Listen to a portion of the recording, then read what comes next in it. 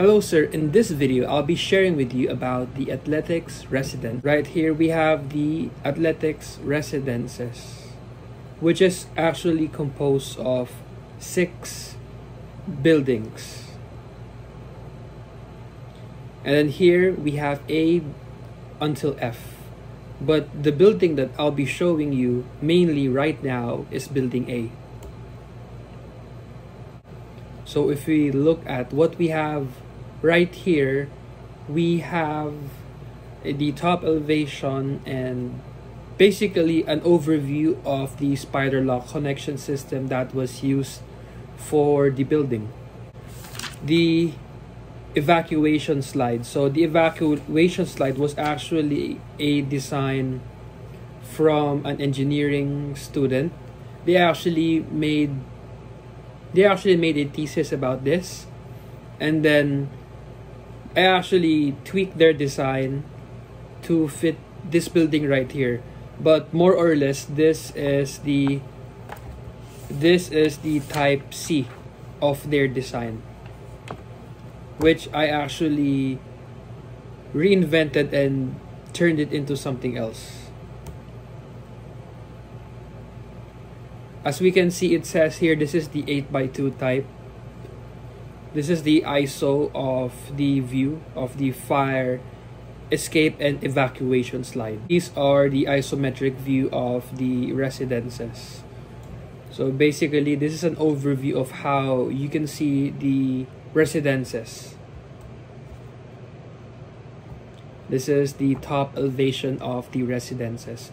So based on what you've shared last time with us, sir, I actually used the skyscraper design technique that you actually taught. So this is what it made.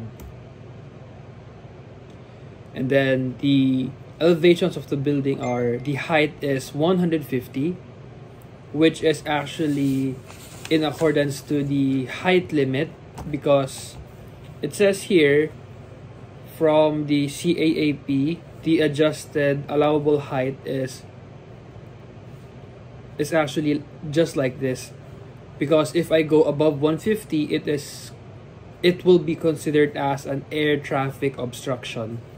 According to the Code of Federal Regulation, or the CFR Part 77, the height of a structure above 499 feet or 152.10 meters are considered obstructions under the FAA, which is the max building height when near these things.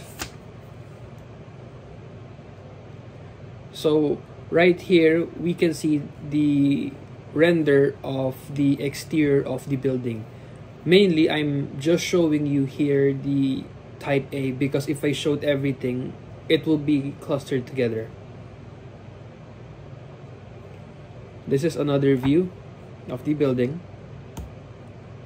This is another. This is the back part. And then this is the front part, where you can actually see that this exit has a limit on where it reaches. But do not worry, because the other side actually has the part right there that they could exit from. So there's technically multiple exits around the building, and if you look at this angle, it may seem like this, but when you look at the plan, there's a lot of exits.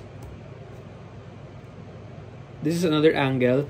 So if you look closely, the fire exits are actually not the same on each sides. The technique that I did was to follow the exterior of the building, so I based it off of that so that it would have a smooth finish of the fire exit.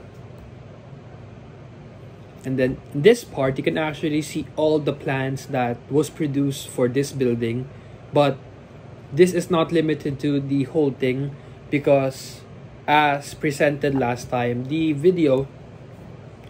plan for this building is actually a 37-story building. So this building could actually accommodate a lot of athletes. So let's first compute the maximum capacity of each building. So let's see that there are 62 rooms per floor. We have 37 levels. Let's not consider the ground floor as a level, because it's the ground level and you cannot stay in the ground level, because based on my design here, I actually made the ground level for retail spaces so the athletes could shop around. And then we must also consider that the top 5 level is actually based off Maslow. So the thing or the precedence of the design is actually Maslow's hierarchy of needs on this part right here, on the top 5 areas of the building, because it says there on the top 5 level concept of hierarchy is actually self-actualization, esteem, love and belonging, safety needs, physiological, and the last part is actually physiological needs. The thing about this is the Maslow's hierarchy of needs, I actually reinvented each hierarchy and made it into a sustainable typology in terms of an architectural standpoint.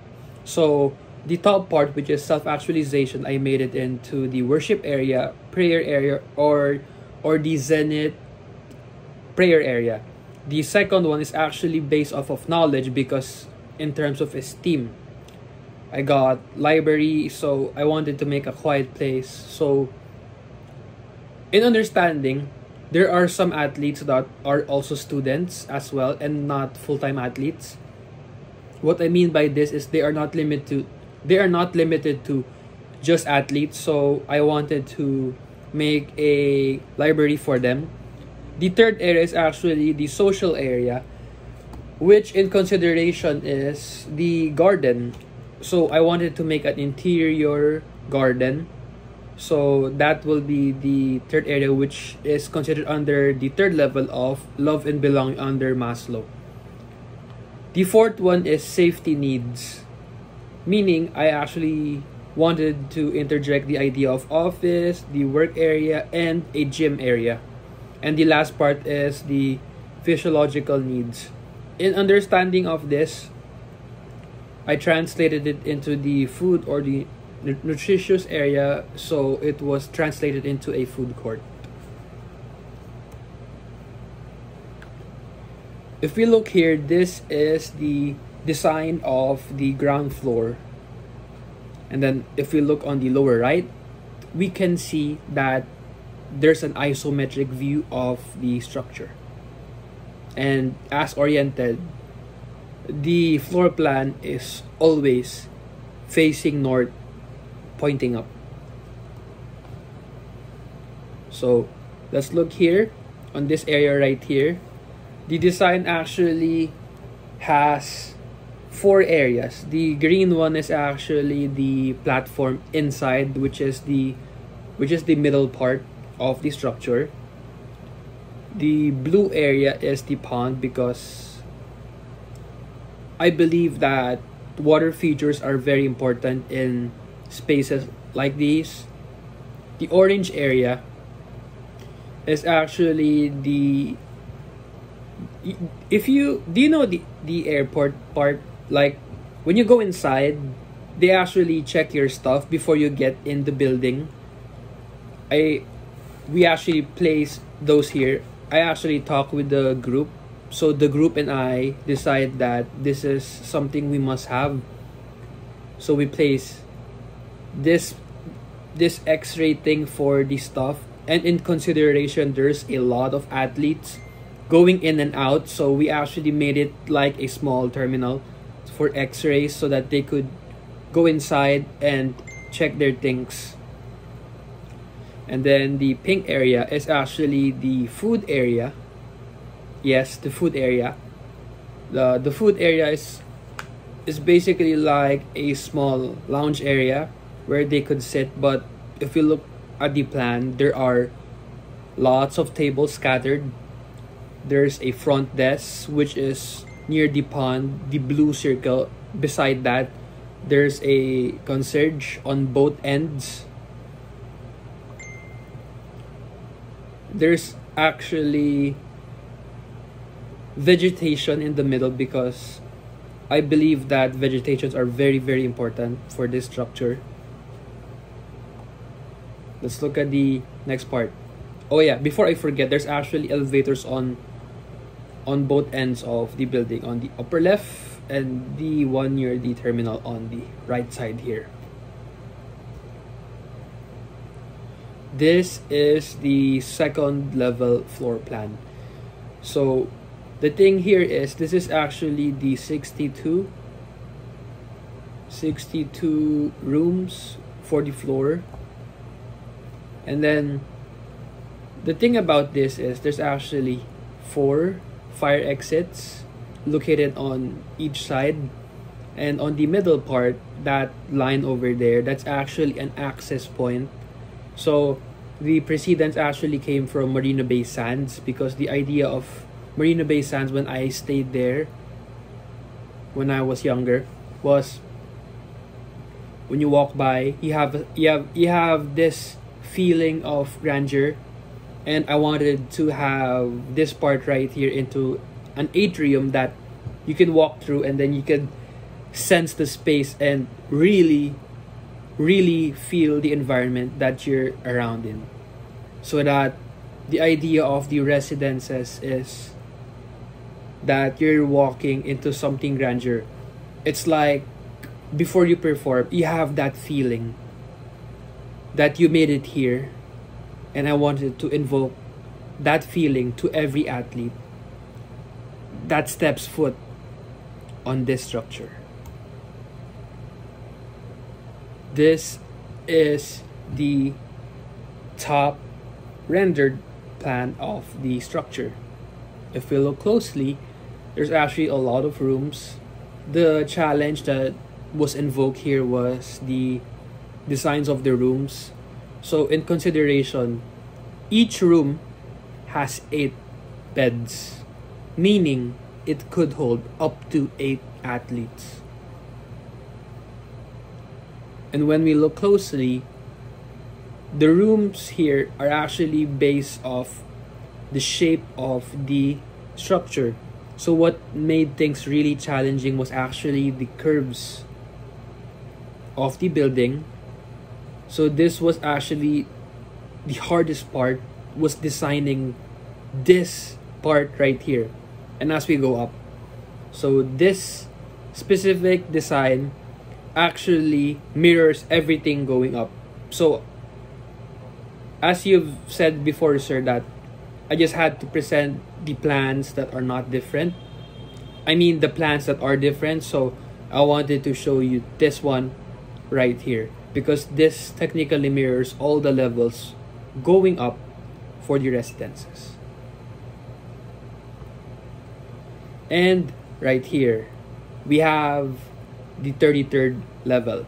So as stated earlier, we have the fifth or the last part of Maslow's hierarchy of needs. So we have here the physiological needs.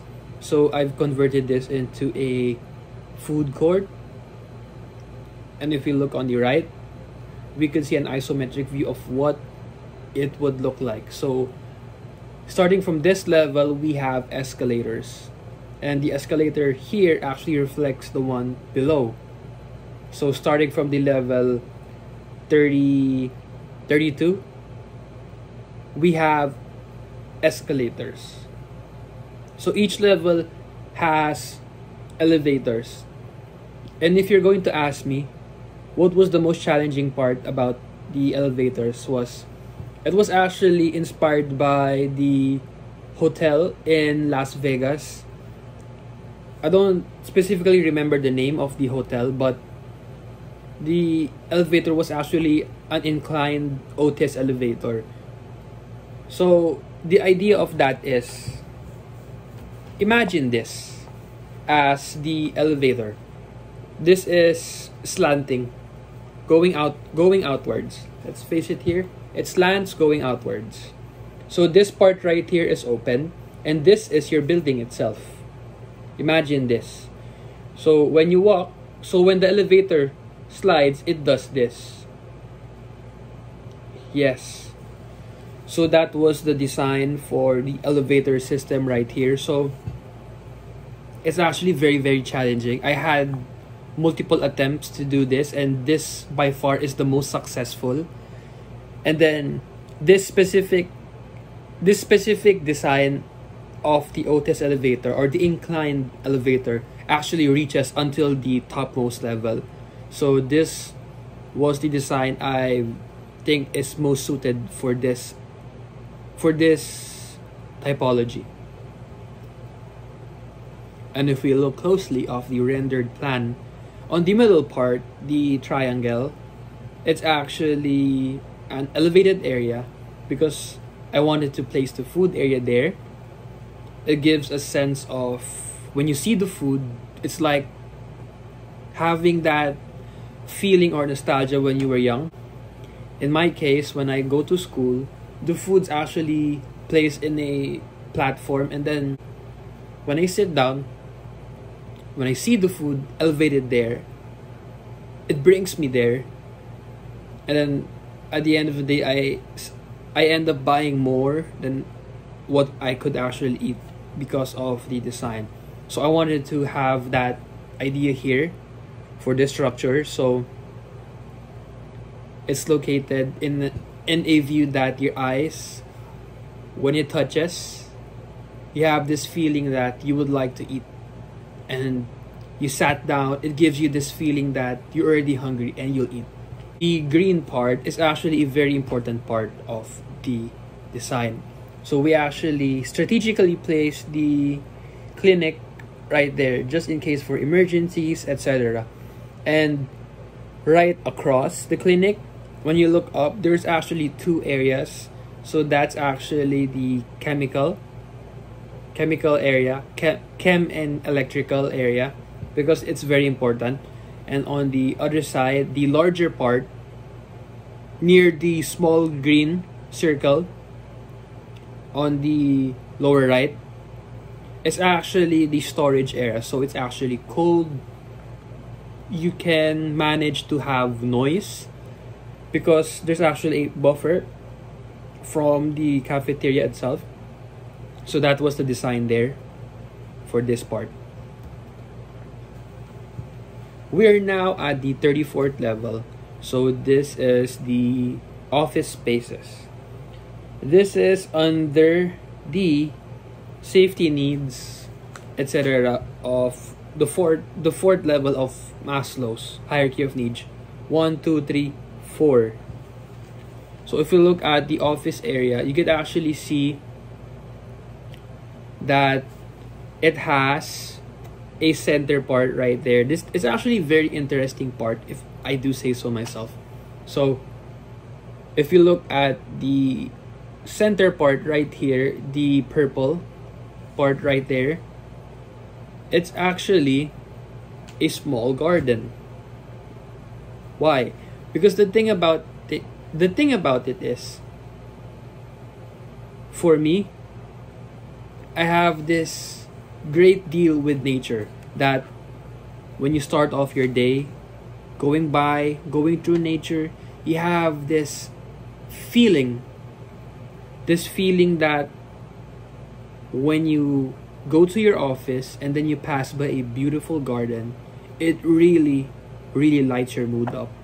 You have this sensation, you have this feeling, you have this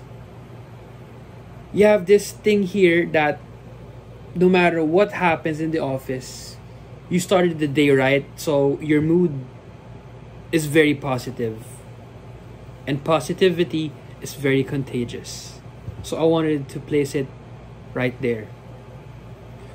So on the right side, the right side of the garden is actually the washroom for strategic purposes, so that you won't smell it that much, the area, because you have a garden right there. And then when we flush to the side, we can actually see that there are some office slots going up like that. But the thing is, when we look at the lower right area, the green spot, the green circle, That's actually the locker room, because I actually placed the gym right there. So the thing is, the design of the gym is not very distracting, that when you go to office, like, instead of focusing on your work, you look at people going to the gym, etc. So the thing is, we actually place the gym on the corner area of the building. I actually also wanted to maximize the space right there, so I believe that this is a good idea to place the building. We are now at the 35th level. So this is the Skyline Park. So what is this area right here? This is the 3rd level. This is for the love and belonging of Maslow's hierarchy of needs, which is my precedence for this design. If we look closely in this slide right here, that it really looks like a garden. We have a lot of water features. That area right there in the middle, we have a shallow pond with some kois. We have very light trees. So the thing is, the trees on the side are actually bamboo, and the ones on the middle, the pink area, are actually small flower trees. The thing about this area is the idea of sigh, the idea of breathing. I'm not saying that when you go to competitions, or if you're an athlete, that you're super confident. No, that's not what I'm saying at all. The point of this is for love and belonging, that feeling that you feel when you walk through a garden. You have this feeling of sigh, you have this feeling of relaxation, despite all the problems, despite all the competitions. I believe this is a place that you could just sit down, relax, and enjoy. And on the lower right, we have a washroom set up.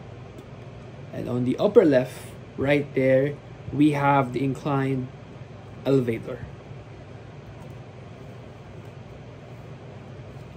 Now, we are at the 36th level. This is the Skyline Library. So it says here, esteem. So the idea of that, to me, is translated into knowledge, a quiet place, or a library. If we look here, on the upper area, we have some computer area. We have desks. We have a washroom. The center area, right there, we have the information center. Like, you can drop your things, you can borrow books, you can sit down on the couches. There's couches on the side, so it's inclined up. So it's basically like a centerpiece that people would actually want to go to, because for me, the idea of going to a library, from my experience, for the most places that I've been to, that when you go to a library, you don't go to the information center at most. You directly go to the books, and then if you don't know what you're looking for, then you go to the information center. But for me, why not change it up a bit? Why not place the information center in the middle and have people go up to that place right there just for the fun of actually going there? And when they're there, you're actually thinking of something that, hey, I need the book. Where do I find this book? For obvious reasons, we have basic knowledge of how the library is set up, but you don't know it as good as the librarian. So let's make it one of the most attractive parts of the structure. So when you go there, you could ask and they'll direct you, no problem. Very easy.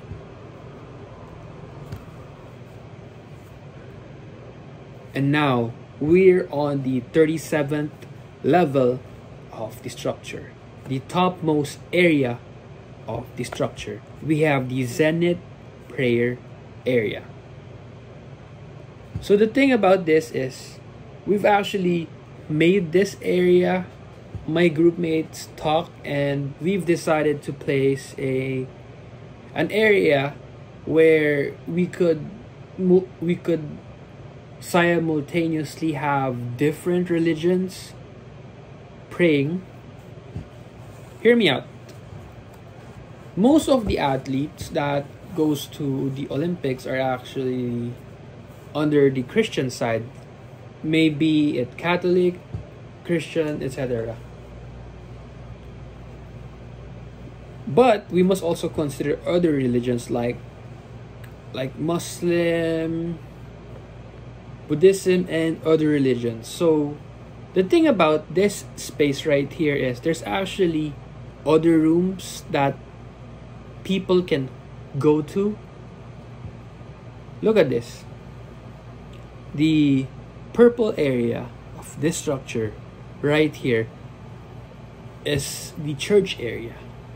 We have the Kodak, we have the cross, we have some pews for the church, and basically it's a Catholic worship area.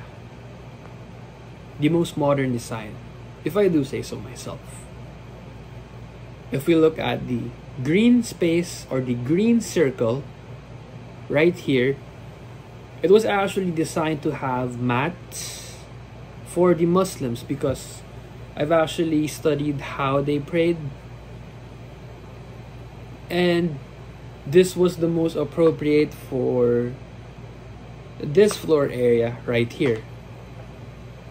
I've actually seen the mats that they've used, and I also wanted to respect what they do, so I matched the color based on what they use. So most of what they've used are actually royal blue and dark red with some type of pattern, but this was the best for this part right here. And the light blue area right there, just beside the elevator and the escalator, is the space where people can interact. They can just sit down regardless of their religion, be in a safe space, communicate, socialize, and actually have fun. On the lower area, we have the washroom. We have a storage area / chemical / electrical / mechanical, because the area is quite big on the lower area. So it's actually buffered, so when it makes noise doesn't spread that much because of the buffers. And when we look at the upper area, the brown part on top of the light blue circle, it's actually a room for the religious people. Let's say the priest, let's say the head of the mosque, the leader of the mosque, which is the Muslim leader. And then on the upper right, there's actually a connection, a door, if I do say so myself, for the priest to walk into that room after a mass. Because the thing is, I've actually been inside the LaSalle brothers' house, and I've seen how they work. I've actually asked them about this, and yes, it's true that they have a small room just beside the Kodak or the platform area where they preach after their mass. So it's very important to have that. each level of the residences have actually 2 rooms. Let me just go back on the slide before I forget to mention, because this is very important. Here, on the upper part right there, beside the fire exit, on each level of the residences, there's an allotted storage area, mechanical, and electrical area, because it's very, very important. The part right there, there's actually a bridge, meaning to say the 2 areas, the big ones, are actually open. So it's like an atrium going down. That's pretty much about it. Thank you.